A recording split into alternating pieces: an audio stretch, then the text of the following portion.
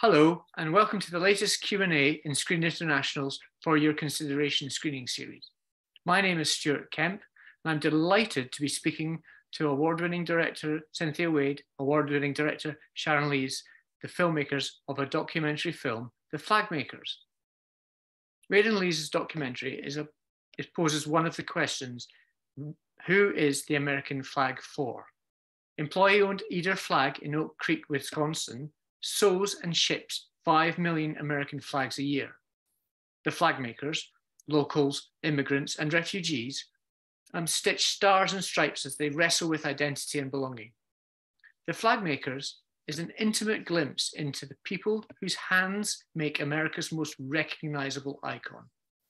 Welcome, Cynthia. Welcome, Sharon. Your film is a fascinating examination of the American dream. What does the American flag mean to you? Cynthia, if you'd like to answer that first, and then Sharon. Well, thank you. Increasingly, I grew up loving going to 4th of July parades and picnics and, just enjoying the holiday in July every summer. But increasingly over the years, I was feeling a sense of discomfort with the American flag, and really had felt like it had been co-opted by a very narrow group that had a very strong political view that was nothing like my political view. And I became more and more uncomfortable with the American flag, and it felt like it was something that was being signaled as like a certain set of values, and they weren't my values. And I thought, but this is my flag too. So it really came from a place of sort of sitting with my discomfort with the American flag. And for me, it's very similar in that there's been an evolution of my relationship with the flag, from being in elementary school and saying the Pledge of Allegiance and, sort of being naive to it all, but feeling like, wow, we really have this wonderful country and we celebrate it. And that's what this flag represents. And that's also coming from from a place of being a privileged white person and as a kid. And then as time went on, I would see the same thing that Cynthia's talking about in terms of the flag being co-opted and it taking on, instead of a unifying symbol, it became a divisive symbol. And that was extremely disappointing. That's interesting. As your experiences evolved and your knowledge of it and your feelings and emotions towards it expanded, how did you find the Eden Flag Factory, and obviously why was it the perfect location for making this film that discussed those changes in feeling toward the flag itself? Mm-hmm. Well, Cynthia and I have been friends for a really long time, and we've collaborated on projects. We also do our own things, and we talk a lot about what's going on in the country and in the world.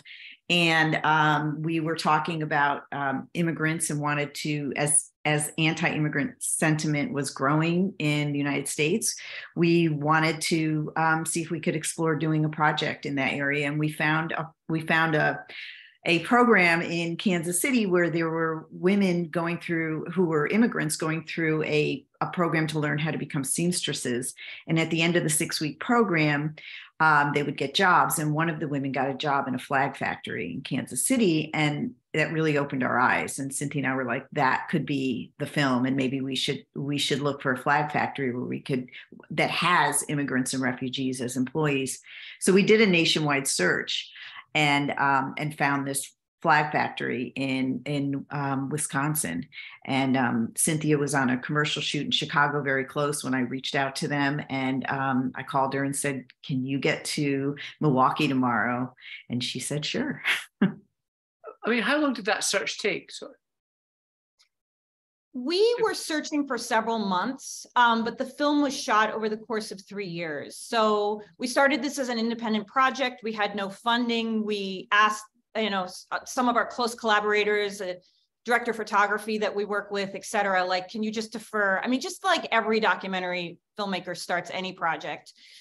So we started shooting, we got permission in April of 2019, started shooting July. So we were at the first July 4th parade in with the Flagmakers and their flags and the town for that July 2019 shoot. And then of course, we all know what happened in 2020.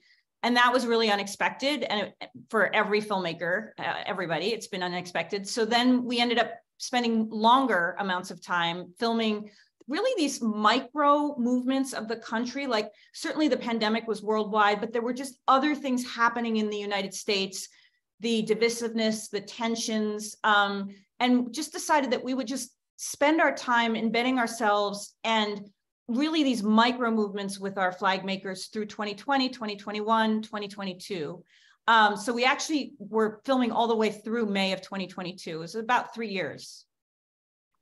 And on that, I'm fascinated at how you chose editorially, how you chose the people in the feature, because you go to the factory and there are many workers there. How did you pick the people you wanted to highlight in the documentary? That was really tough because there are over 200 employees and there are over 200 incredible stories. So it was really hard. We spent a long time just meeting with people without cameras and getting to know the factory and getting to know the different workers. And we met Radissa when we first met Radissa, who is the first person that is the person that guides us through. We both thought that she could be our guide. She's the sewing manager, right? Yes. So she kind of surfaced for us as like, wow, this is our person. And then we met more people. And then we got into the editing process, which I know Cynthia can talk a little bit more about. But we got into the editing process. We had 3 different editors, 3 different times. And we were changing the story around because we were trying to find the best expression of this material. And so we turned it into a verite only film at one point, and then we went back to having Radissa's voice kind of guide us through the story. But it took a really long time for us to know that. Well, 3 editors, it's invisible stitching. It's fairly it's not obvious at all to the viewer that you had that. So that congratulations on that. What were the most challenging moments during the filming? Mm-hmm.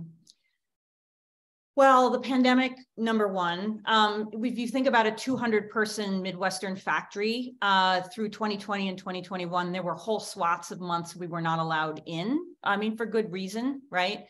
And the whole purpose of our film, the reason we wanted to follow the flag makers and embed ourselves in the factory is that there was this incredible sort of cross-pollination that was happening, in the break rooms. I mean, they have, this amazing sort of dining area where they bring in these foods from all over the world, these home-cooked foods. I mean, the smells of like coming out of these Tupperwares, food that is being heated up in a microwave. It's like you smell Moroccan food and Mexican food and Serbian food, and it's really extraordinary. And there are radios that are playing throughout the factory, and people have their, sometimes it's their home country flag, sometimes it's like the photographs of their family back home. So it's really this international experience. It's like the United Nations to be inside of the flag factory. But in a pandemic, if everybody is wearing masks and shields and there's plastic between them, all of that is taken away from you as a storyteller. So it was the reason we actually needed to spend more time is to sort of work around and through the pandemic, and then also really meet the flag makers where they were. So, there are scenes that we shot outdoors with long lenses or through windows or through doors, just like lots of filmmakers have had to do in the last couple of years. So that for sure, the pandemic was tough. A multi-character film is quite tough, particularly in a 35-minute format. Like, when do you sit with one character and just allow things to unfold in silence with reflection? And when do you kind of shift over into another character? So that balance is what took us a year plus with the 3 editors. We had many, many iterations of the film before we really figured out sort of like, okay, we're going to stay with this person, then we're going to shift to this story. That balance was tough. Mm-hmm. Yeah, I would also add to that it's it's really it's a humbling experience to communicate with people who when you don't speak their language. And it was challenging. I mean, there were some people on our crew who spoke Spanish, and that would help. But we thought it was really important to, even as some of the immigrants who'd been here longer spoke English better than I could ever speak their language, we felt it was really important for us to let them do their interviews and speak their mind in their native tongue, because it was just really important that we have interpreters and let them communicate how they would want to communicate. And that took more time. So it was challenging because you have to be more patient. It's harder to develop intimate relationships with your subjects when you don't speak their language. But we felt that was really important. And even one of our editors started learning Arabic because she wanted to really understand what people were saying.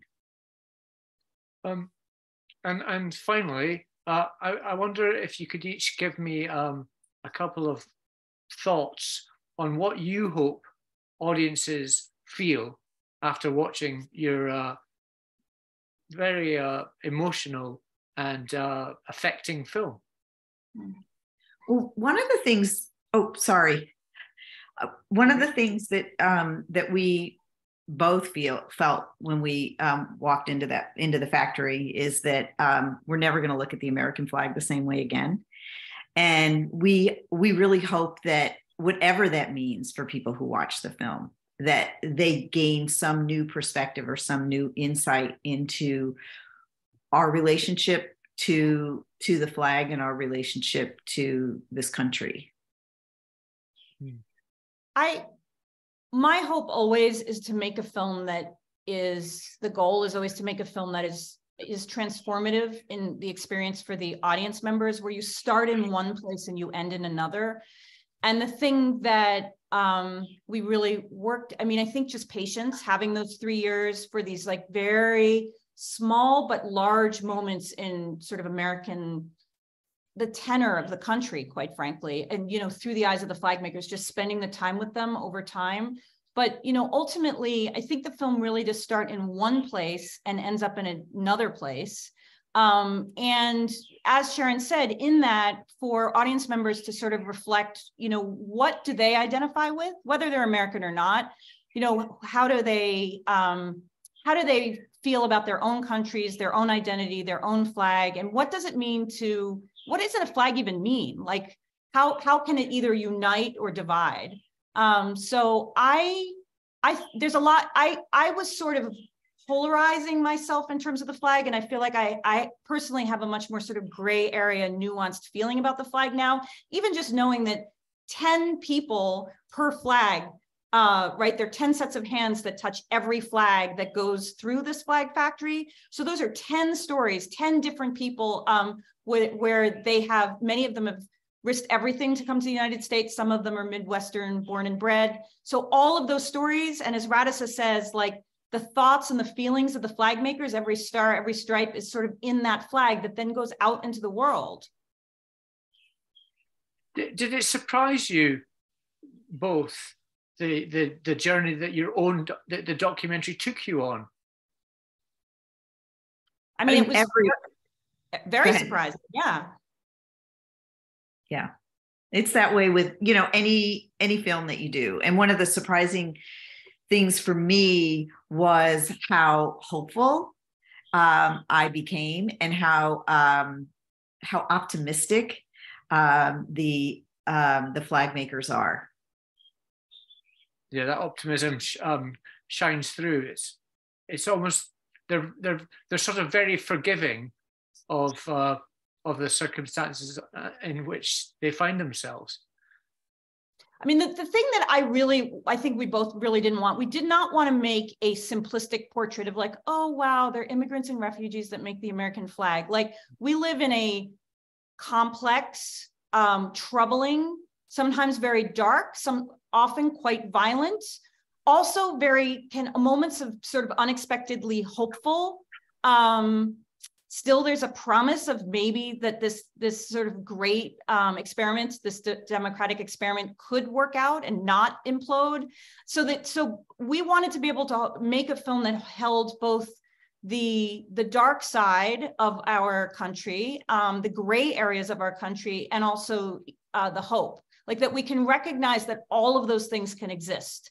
They exist every moment of our lives and our experiences, and therefore should exist in the film. So we wanted to just be able to hold both the dark and the light. Like, it's both hopeful and kind of devastating to, to be alive. And so certainly and certainly over the past few years here in this country, we wanted to be able to sort of hold both things, that there can be many truths in a single moment.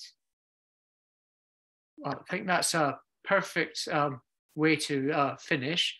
And I'd just like to thank you both for taking part in Screen International's latest for your consideration scheme. It was fantastic talking to you both, and I do thank you very much, and I wish you all the best. Thank you so much.